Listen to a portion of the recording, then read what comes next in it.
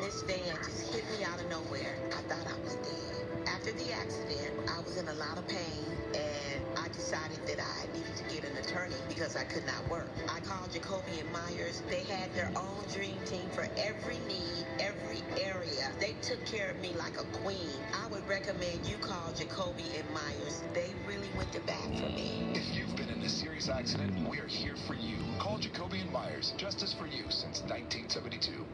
But these high chests, it's just hard to breathe, hard to take in. Now, the most important stories from across the country and here at home. A deeper dive into the biggest stories impacting you and your family. It's impacting everyone who engages in air travel, and it's an issue we have to address. Exploring new ways to improve emotional wellness. Less than half of all adults with mental illness diagnosis receive care for it. Plus the positive and the inspirational. What else can I do that is more rewarding? I'm Tom Hansen. Your news starts now. This is Bay Area Now News. I'm Ann Makovic with a look at some of your top local stories tonight, starting with a shooting investigation involving a naked woman shutting down a section of the Bay Bridge.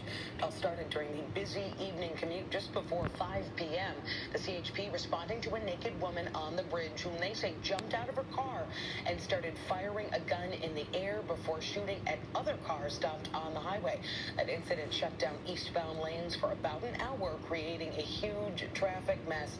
Luckily, no injuries were reported. The woman was detained and taken to the hospital for medical and psychiatric evaluation.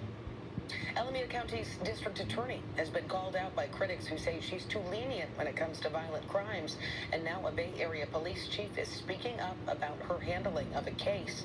The Livermore chief took the rare step of writing an impassioned letter to Pamela Price, asking for tougher charges against a convicted felon accused in a couple of brazen armed robberies. Well, the chief told our Katie Nielsen why he thinks the crimes are exactly why sentencing enhancements exist. This is the shopping center where that armed robbery happened. Two women in their 20s, both robbed at gunpoint by a man the police chief says was a convicted felon, was on parole, and was wearing an ankle monitor at the time.